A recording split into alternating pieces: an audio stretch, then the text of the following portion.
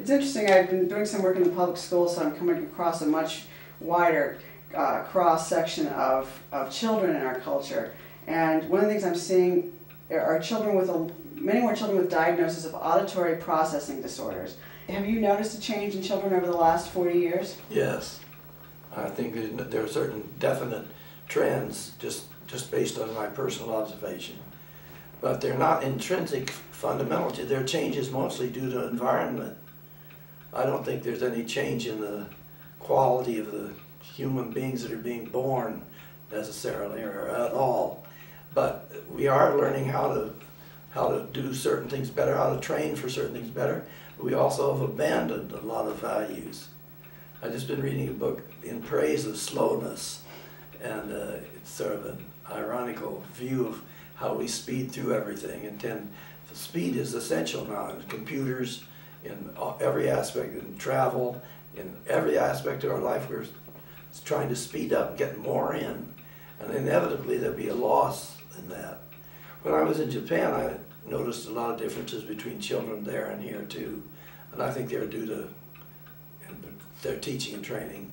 I'd sit on a bus with a group of children, and they'd be sitting there, they'd look at something, their eyes would fixate on it for seconds and minutes, never moving, just absorbing it somehow.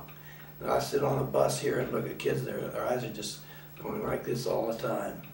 They have no eye-centered, quiet inner focus.